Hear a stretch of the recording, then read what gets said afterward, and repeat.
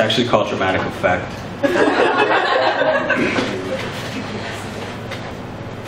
I stand firm in the belief that my entire life will be spent writing a story that writes itself.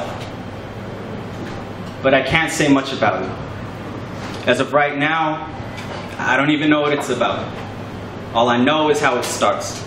There are a whole lot of lessons that have yet to be understood, and a child blessed with the ability to dream of a tomorrow brighter than today, in my opinion, it is as good of a start as any, but a start nevertheless. The child can do anything they choose so long as they are the one making the choice. It does not matter if they are white or black or anything in between, whether they had to go through hell or they've been here the whole time. The point is that the choice lies only in the child, the children.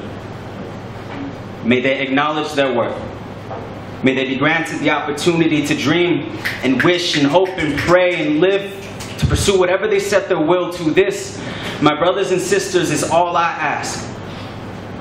A wise woman once taught me that potential rarely shows itself, that it is most often discovered by chance alone, all of which is to say that we can never know ourselves unless we set off in search of just that, ourselves. You. Yes, you. I don't need to say your name to know your story because hardship knows no bounds. I'm not going to tell you that everything will be okay because empty promises leave one bitter, once broken. All I will do is give you some perspective.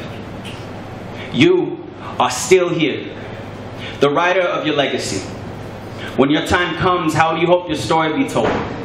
Will it be one of redemption or waste, triumph or failure? If you were so inclined, you could build up the world or watch it burn. You could gaze at the stars or write your name, and then you could have the masses praise you, need you, want you, hate you, but you don't get to bury yourself. You don't get to carve your own tombstone. You don't get to tell your story once you're gone.